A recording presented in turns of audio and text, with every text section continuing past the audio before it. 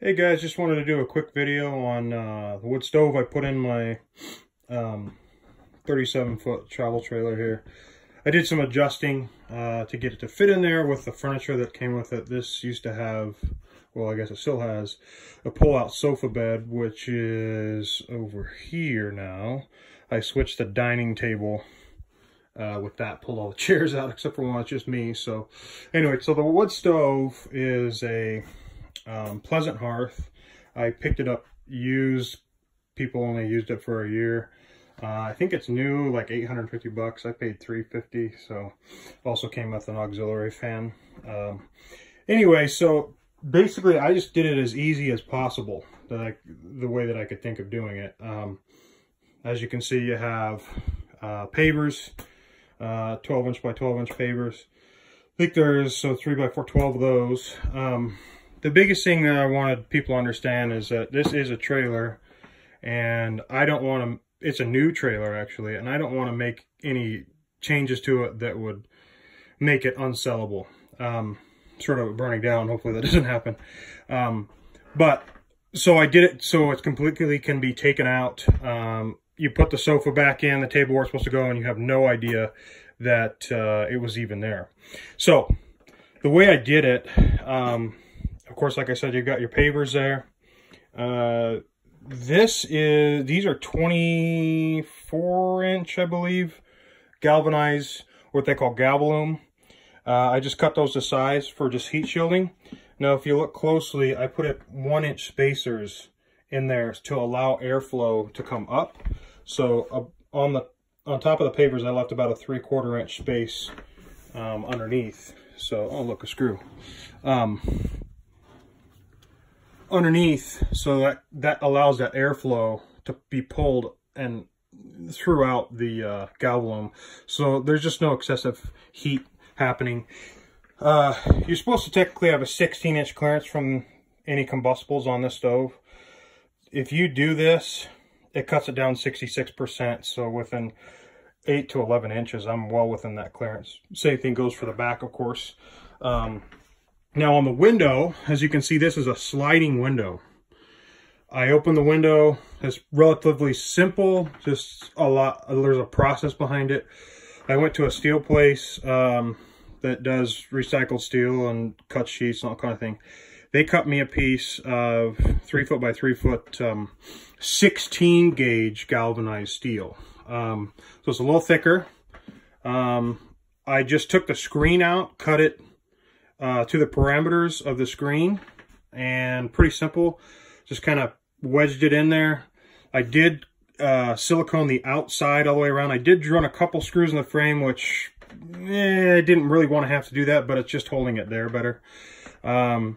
So yeah, pretty simple there. I still need to take this off. I have not fired up the stove just yet, because clearance from this is a combustible item. We don't want that.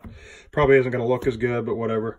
So this should be 18 inches. This is real close from this stovepipe to that cabinet. I think it's like 17 3/4, so we're real close.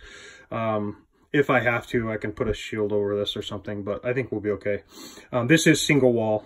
I did single wall all the way out and up, and I'll show you how, on the outside, how I did that. But really, of all the people I talk to, you're supposed to do single wall in and double wall to triple wall out to allow that heat, smoke, whatever, to expel out easily.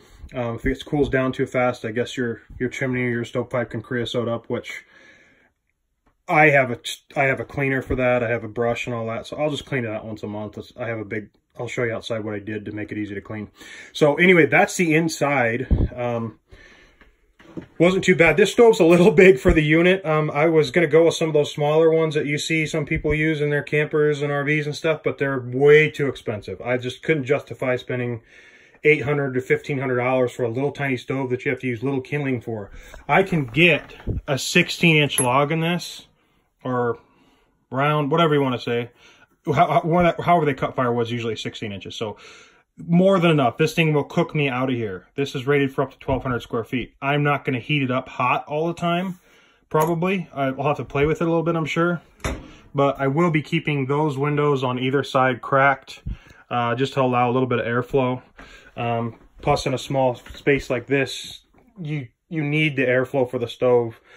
Otherwise, you'll asphyxiate yourself and you'll die in your sleep. I don't want to do that. So, anyway, I'm just a novice at this. I'm not an expert, so definitely consult an expert if this is something you're interested in doing, if this is how you're doing. I live in western Montana, so on a friend's property, and there's just no way I was going to use propane or electric heat. I mean, I do the electric heat, but any trailer, anybody knows that they're not that well insulated, so you're just going to constantly run that. This is going to cook me out. I'm going to be nice and hot and warm, plus the ambience of the fire is nice, so just me and the dog. So with that, I'll take you guys outside here real quick.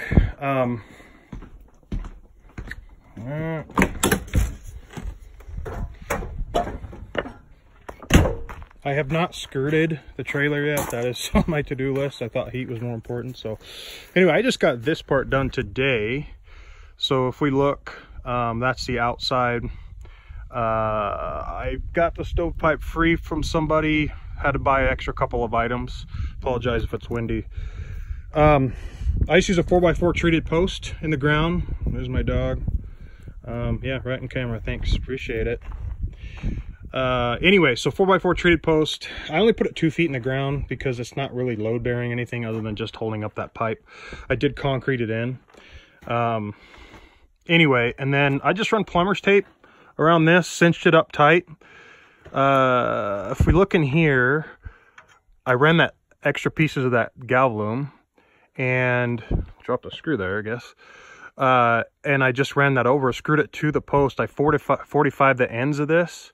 So then I ran 2 wood screws, if you look closely here, just to touch this stovepipe. So we're just protecting that wood from getting, it probably would never catch on fire, but I just wanted to be ultra safe on that. So just a little bit of breathing room. And of course I did that on either side there. And then, I mean, this is nothing pretty, but I just needed it to work. So then I cinch these together onto the stovepipe with some plumber's tape, and then of course screwed my 2x4s to the post, and then ran that plumber's tape all the way around. So if we look out here, just kind of how I have this done. So I'm gonna run another brace, probably, I don't know if just to do wire or plumber's tape or something, just off the top of that ladder, because we're talking, that's 24, that's 8 foot of stovepipe right there, just off the T. So the T, I wanted to talk about that real quick. So this is a clean out, it has a clean out cap. I can get right under there. I can see right into this. It's really nice and easy. So I can get in there and clean that creosote out real easy, if I had to. On the inside, pretty easy. Just unscrew the 90 and run it through that way too. So relatively simple. Anyway, yeah, I think that's basically it. I don't think I have any. If you guys have any questions, you shoot me some comments, whatever. Let's see if I can get back to you. Yeah, have a great one. Thanks for watching.